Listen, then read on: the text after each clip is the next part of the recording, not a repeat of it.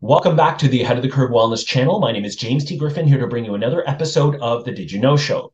So did you know that when you stand barefoot, either on grass or soil or on a beach like the virtual background behind me, what is happening is through your bare feet, you are absorbing a measurable negative electrical charge from Mother Earth.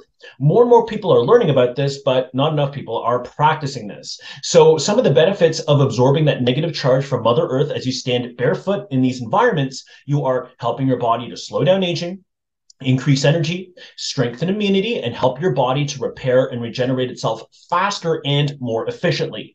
A negative charge from Mother Earth, some believe, and I believe it's one of the missing links in creating an overall higher quality of life for ourselves. So as long as weather permits, and I'm still waiting for the snow to melt, I'm in Ontario, Canada, the Northern Hemisphere. So as soon as the snow melts and I can stand comfortably barefoot on grass, I'm going to be doing my part to be proactive and stand barefoot on the grass and absorb the negative charge from Mother Earth. So if you're looking to slow down your aging, increase your energy, strengthen your immunity, and help your body to repair and regenerate itself faster and more efficiently, then standing barefoot on grass, commonly known as grounding or earthing, is definitely for you.